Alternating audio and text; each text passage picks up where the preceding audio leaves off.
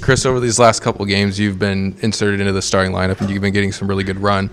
How has it felt for you to be able to get those kind of minutes, to be able to play consistently? Just comfort level. I think the best thing you can do is just get experience, and with that comes some failures. And I know that I try to limit my mistakes, but ultimately it just gives me confidence and trusting in what I do. And since All-Star break, it's helped me a lot, just in my game, offensively, defensively. Just trying to make strides in those areas.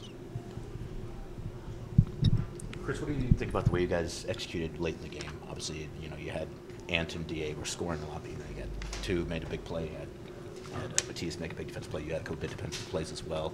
And a lot of times for young teams, it's like those late game situations are where it gets hard. It seems like tonight you guys did a good job with it.